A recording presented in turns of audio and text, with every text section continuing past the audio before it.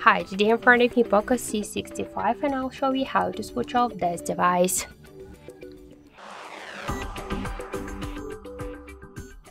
So just to turn off the phone, we should press and hold the power key button and for a few seconds. And after that, you'll see here the power off menu. Just to turn off your device, you should swipe to the up this dot to the power off.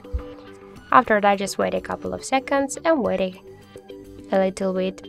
So now we could see that we just successfully turned off our device. The screen is dark, so this means that the device is turned off. Thank you for watching, and if you like this video, leave thumbs up and subscribe.